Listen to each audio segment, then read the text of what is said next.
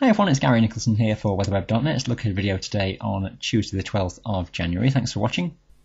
So take a look at the jet stream, and these are the wind speeds at 300 millibars, so around 30,000 feet in the atmosphere. This is the situation for today, and the pink colours are showing speeds at around 150 knots in the main core of the jet stream, then situated across Central and Southern Europe. So the British Isles and Northern Europe distinctly on the cold side of the jet at this stage, and some pretty cool and unsettled conditions widespread across Central Europe.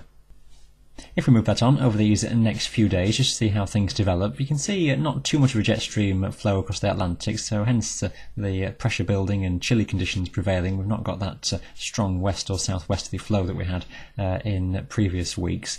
So over the course of the next few days, a fairly weak jet stream over Central Europe, still trying to create unsettled conditions well towards the south. A stronger flow, though, a stronger flow from the north into this weekend may just intensify some of the showers that are around on Friday and Saturday as that stronger jet stream flow comes down from the north across Britain. As we move through the weekend, then that digging down well into Europe is quite a trough feature then, so you'd expect low pressure to be very much centred in this sort of region, so unsettled weather likely in this sort of zone, an area of low pressure likely to develop here, and we'll see that on the chart in just a second. As we roll through into Sunday and the early part of next week, you can see a fairly disorganised jet stream. There's some stronger wind speeds around in there, but all very looping around, so no real direct flow at this stage. As we just move through further forwards into early next week, just watch out in the Atlantic towards our west, and a strong jet stream coming off Canada and the States gradually as we head further into Wednesday, Thursday now, towards the back end of the week, just making some inroads towards the British Isles. So there's Friday, and the jet stream flow coming in like this, so it's putting us back on the warmer side of the jet, so hence the milder air coming in by this stage, and the risk of unsettled conditions in areas of low pressure tracking towards our northwest, so almost a return to where we were a few weeks ago, but at this stage not looking quite as dramatic in terms of lows and rainfall amounts.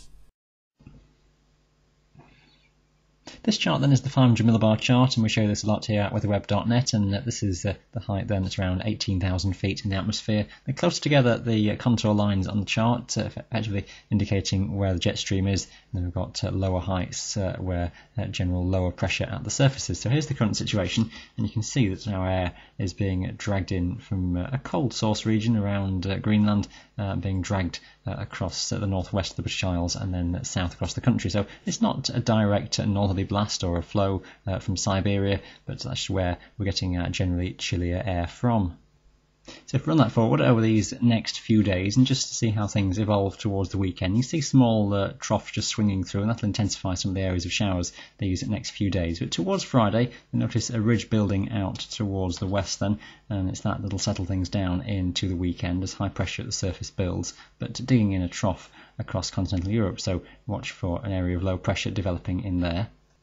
That trough digging in further then in through the weekend, and that moving towards Italy and the Mediterranean. Our ridge still very much in place, but just beginning to be eroded from the west as lower heights towards the northwest try and move the next set of frontal systems in by this stage. And a complicated, rather messy picture then into early next week as fronts try and move into cold air that exists at the surface, and a bit of a battleground taking place. It usually takes quite a while for chillier surface air to be pushed out of the way, so for a day or so early next week, expect generally fairly cool conditions to prevail before gradually that air from the southwest does win out into the middle part of the week. Here's Wednesday then, and we see a southwesterly flow setting up across the country, ridge developing and building towards the east and slowly advancing its way further towards Scandinavia.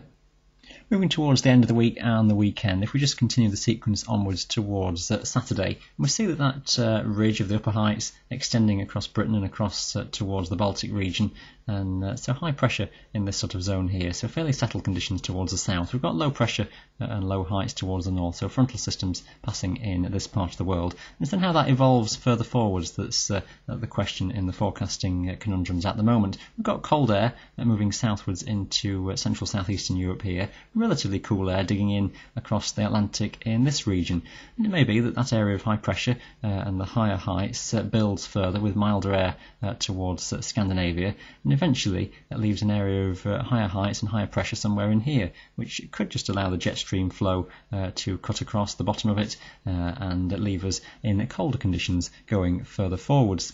Alternatively, and this will get a little bit messy now, we've got the risk of that high just toppling away, allowing the westerly Atlantic jet stream to get back in and that high to erode its way towards the south and southeast and keep us in a somewhat more mild westerly pattern. So those are the question marks really going that bit further forwards, and at the moment just seeing how the models handle that one is the one we're watching for. And as promised, there's the surface pressure chart, and that's for this weekend. And as we saw, there's an area of low pressure and unsettled wet and windy conditions affecting southeastern Europe through this weekend. High pressure is across the British Isles.